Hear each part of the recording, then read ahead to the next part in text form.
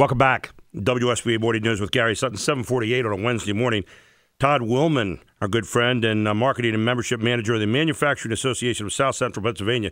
If you missed it, great chance to hear Robert Ballard on April 25th, 2019. That's this year, by the way. I always like to say that just in case someone says, ooh, what year? It's this year. And it's going to be at the Polo Center at York campus of the Pennsylvania State University, Thursday, April 25th.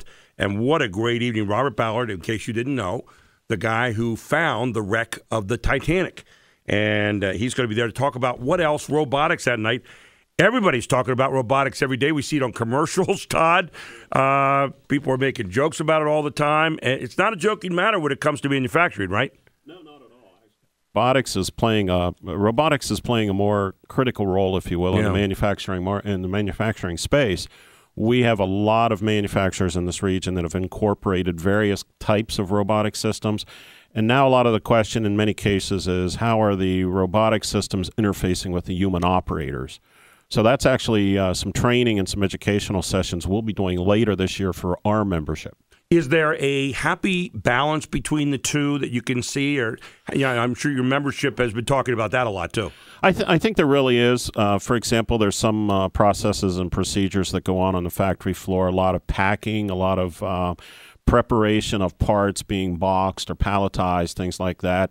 Kind of the more mundane tasks are actually perfect for some type of a robotic system. When you look at robotics, we say, okay, it's going to save money, it's going to save time. We have all this thing. But it seems to me that one of the things that would be interesting in manufacturing right now, as well as maybe other things around the world in terms of jobs, is that there's probably a lot of jobs that are going to be out there that we haven't even thought about yet in terms of managing robotics. Am I correct on that? Well, that's correct, because a lot of the new technology tends to drive the need for jobs of the future, if you will. What are the biggest challenges that manufacturing faces right now? Well, I think right now manufacturing, if you talk to just about anyone, is probably top of the list, the opportunity to find good talent as job candidates. There are many jobs that are currently open in this region. As a matter of fact, some figures I have seen, there are actually more job openings than there are people to fill them in some of our counties here. A lot of that goes right to skills training.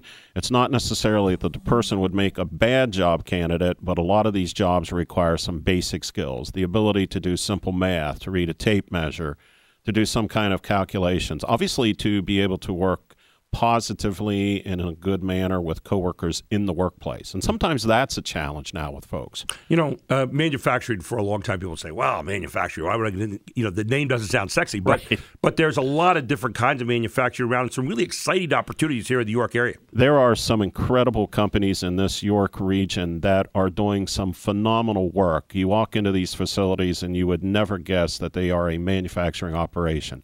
They're clean, they're neat, they're well lit, they're using some of the latest technology. A lot of it is driven by some folks that they have in maybe a software or programming department that are making everything happen inside those plants. It's pretty amazing the change even from, say, 20, 30 years ago. And again, where we used to say, okay, I met a guy the other week who worked at a place for 60 years.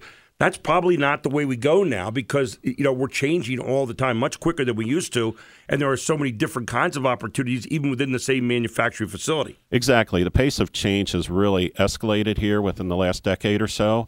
One way that we try to keep up with a lot of that change is we offer a lot of training courses for folks in the region. For example, we have about 300 courses in our training curriculum, and we have what we call our Favorite 52. Okay. Those are courses that most manufacturers have a need for year in and year out, so we run those on a consistent schedule. As an example, in 2018, we processed nearly 2,000 employees through our training programs. Wow. And so far this year in 2019, we're coming up on 400 in terms of a number. Now, on top of the standard training, if I can call it that, we also offer apprenticeship training as well, where an employer can take an employee that they would like to see continue as a long-term asset within that firm, and they will place them inside an apprentice program. This year, we have actually hit a high water mark. We have 65 folks enrolled in our apprentice training programs, and those are 5 to 7 year programs typically, between 8,000 and 11,000 hours of both combined classroom training as well as on-the-job training with their employer. Todd, some really exciting stuff going on right now.